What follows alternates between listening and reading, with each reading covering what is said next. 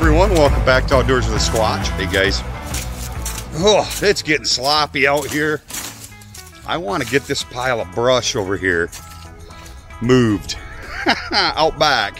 Still got a little bit of ice and snow, but we're losing the battle. That ground's getting soft. We're gonna employ the Everything Attachments Wicked Root Grapple today, guys. Look at this thing, huh? You've seen it before, but this is gonna be our weapon of choice today. You guys have seen this. Here, check this out.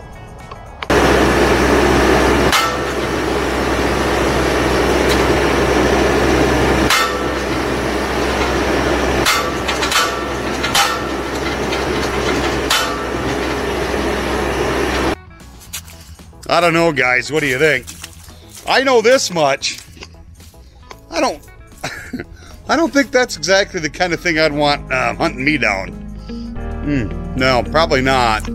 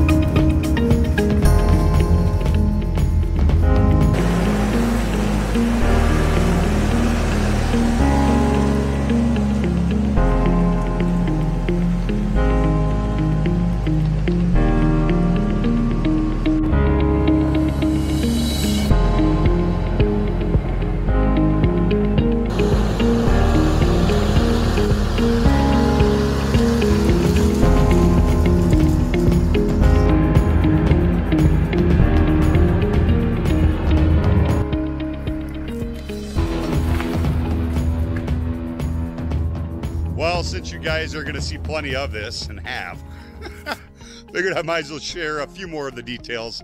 Maybe some of you folks are more curious about it, want to really know what it is, especially folks with tractors, you know, maybe in the market for a grapple. We'll look at the construction here and then we'll talk about it a little bit. Nice thick tines, guys.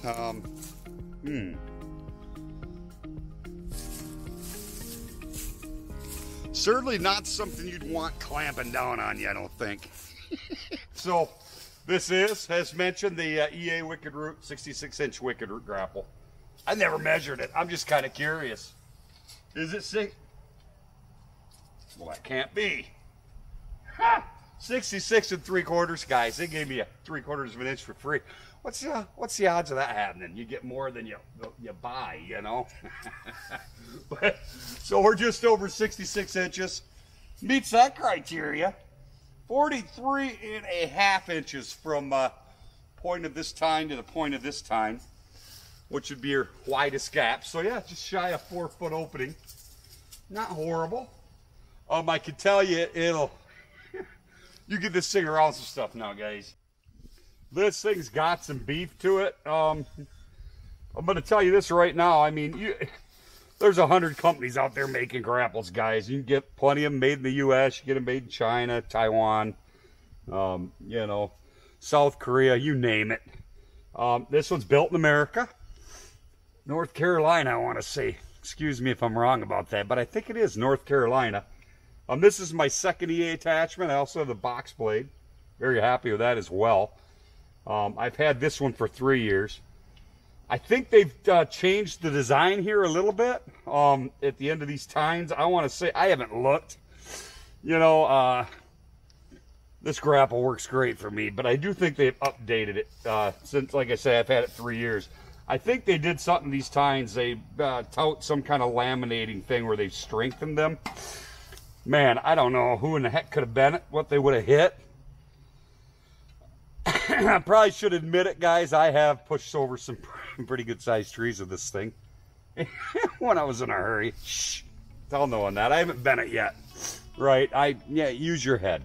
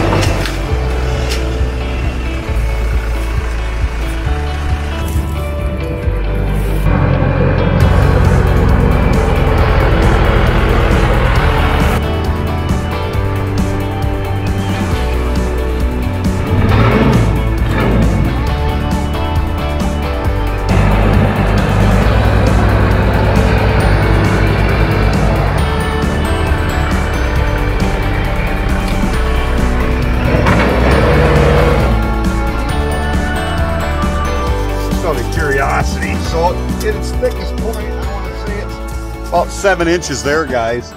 If we look up at the tines up at the top of the lid, they're a little thinner. At their thickest point, they're about 4.5 inches, it looks like. Understandable. The base of this thing, guys, is designed to go ahead and dig into the ground, right? They call it a wicked root grapple, hence you can tear roots out of the ground with it, right? I think that's kind of what it is. And it does do that. We could get into the discussion of what's better here too, if you'd like.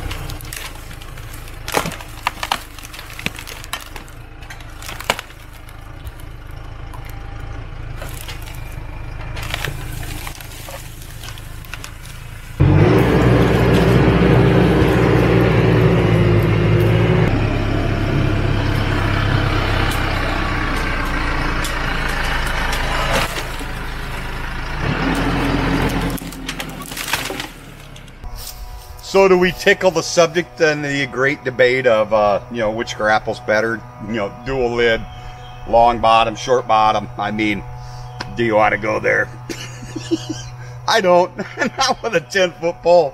What I will say is this, guys. There's a million opinions out there, right? Look at what you're using it for and think about it. Think about the geometry of it and what... Yeah, long-term goals are with it, what you need it for, and make your decision from there, you know. In my particular circumstance, guys, the short bottom single lid grapple was going to suit me better, I think. I'm of the opinion it would. For what I'm doing today, moving the loose brush, a dual lid, you know, long bottom grapple probably better. But I had to look at things, you know, these implements, they don't give them away. They're not cheap. And, you know, if you're in the market for one, you know that. So you best do your due diligence and really do your research and really think about what it is long-term your goals are with it. Because again, it's a sizable investment. You might as well get the most bang for your buck. Hey, if you got the pockets, buy both.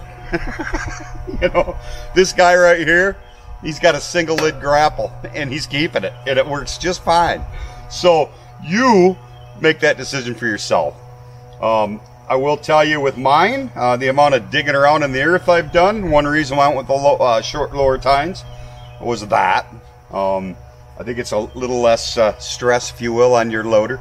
As anyone knows, the further away from your connection point with your loader mechanism, the less capacity you have, right? So keeping it tucked in tight's never a bad thing. So that was one reason. If I was just moving loose brush, guys, and that was it, I'd have gone to the long bottom all day long. But ripping out tree roots, small trees, briar patches, things of that nature, this thing, you can sink this thing a few inches down in the ground, guys. Anything it comes in contact with, it's going to pop it like a daisy.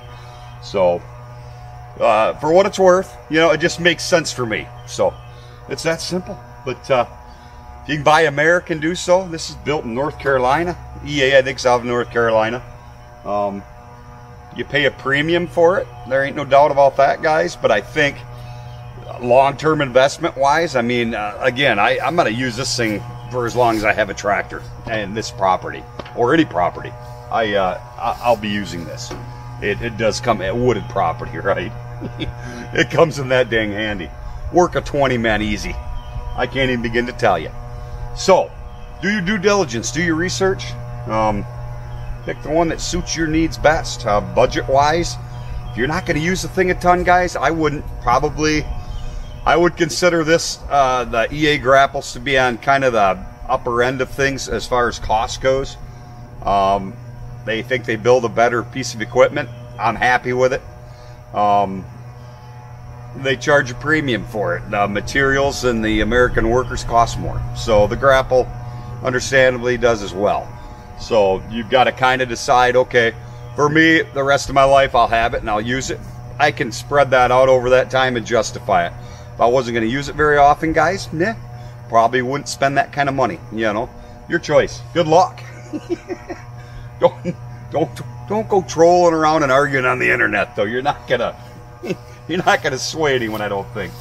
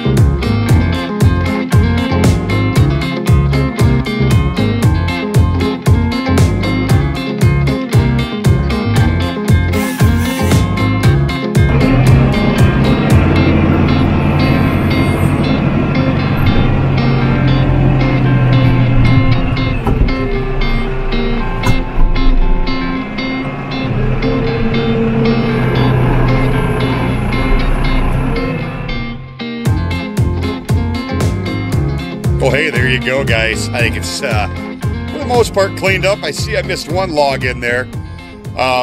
Get in there with some rakes, you know, finish it up that way, I think. So, but yeah, as a whole, I'm pretty happy with it, I think. So, but hey, I hope you enjoyed today's video, guys. Any questions about that grapple, feel free to ask. I enjoy that kind of stuff. So, any comments you want to leave or questions you might have, ask away. If you're shopping for one, guys, good luck.